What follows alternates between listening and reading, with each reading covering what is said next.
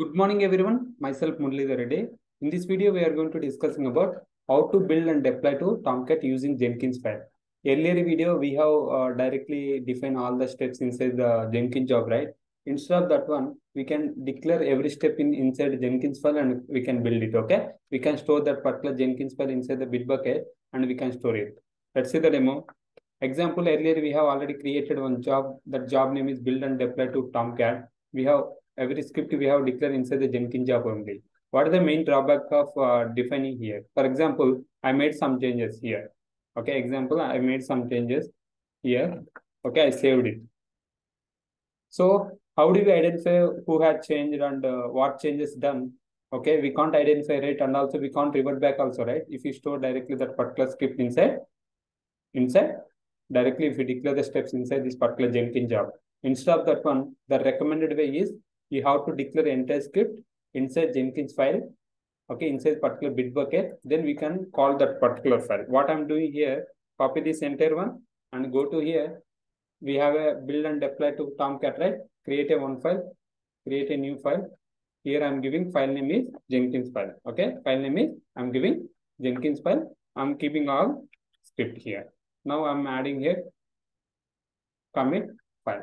Now I have posted everything inside the Jenkins file. Now we can call this file inside the Jenkins job. What I'm doing here we have option pipeline script from SCM. SCM is nothing but source code management. Okay, select this one.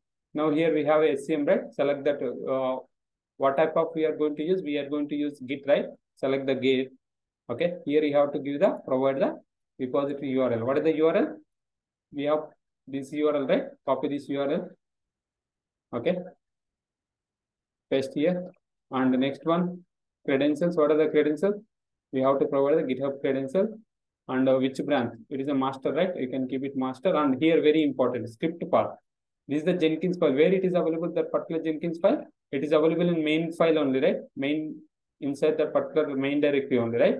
So you can keep it same. In case this Jenkins file is available in different location, you have to give the full path here. But it is available main only. That is the reason we can directly give this particular Jenkins file here. Okay, got it right? Now apply, save. Now what I'm doing here, I'm build the now. Okay, what will happen? Let's see. If you build now, it will be work. The reason is it will be read this Jenkins file and it will be build step-by-step process will be run. If you observe here, we have created Jenkins file also. It will be run step-by-step. First, it will be clone the repository. Then it will be clean and install. Then it will be deployed to Tomcat. If you observe here, it is deployed. Now I'm seeing here. If you see here, step-by-step process, you are able to see, right? If you see this build, now you are able to see. Okay. First, it check out the code. Okay. Then install. Then clone the repository. Then build the code. Okay. Then deploy to Tomcat. Okay. Instead of defining all the steps, stages inside the Jenkins job, we can define inside the Bitbucket and we can call it that particular file there. Example, if I made some changes here. Okay, example, I'm going to do here, I'm giving here extra code, build the Maven code, okay? See, here I have added and committed. In case if I did some mistake here, I have an option to revert back, right? We can go to the particular commit and we can revert back the particular changes, right? Okay, here also you can see what are the changes I did. If you declare inside the Bitbucket, the particular Jenkins file. In case if you declare everything inside the Jenkins job, what will happen? If you made changes also, we can't understand who made changes, what you did the changes, okay? How do we can't revert back also, right? That is the main drawback if we declare inside the job level. Remember, in real time, we always create the Jenkins file, the particular repository, then we call it the particular Jenkins file inside the job level. Okay, and interview level also they will ask sometimes whether they will be test you whether you work with the particular Jenkins file concept or not.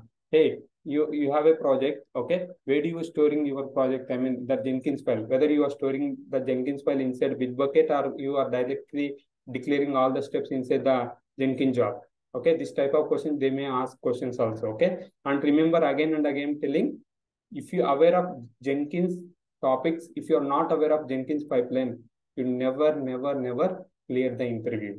If you go to any interview, if they come to the Jenkins concept, They will ask only related to Jenkins pipeline. Have you worked on Jenkins pipeline? Have written the Jenkins file? If you written, what are the steps you have written? Can you please explain your project? Okay, got it right? These are very important. If you have any questions, feel free to comment. I will try to respond as soon as possible.